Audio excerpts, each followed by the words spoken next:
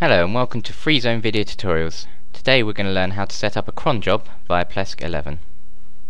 First you'll need to click on Website and Domains located at the top, and then go down to the icon that says Scheduled Tasks. You'll now need to click on the System User. Click on the name of the user and this will open up the new page. This will now enable you to create a new task for your cron job. You will be able to see the minutes, hour, day of the month, day of the week and command that you want to select for your cron job. Please enter in these values in the boxes provided and make sure you tick the box below if you want to make a specific arrangement. Make sure you click OK at the bottom to save your cron job, and it's as simple as that. If you have successfully created it, you should see it on the next page, as you can see here with the execute command.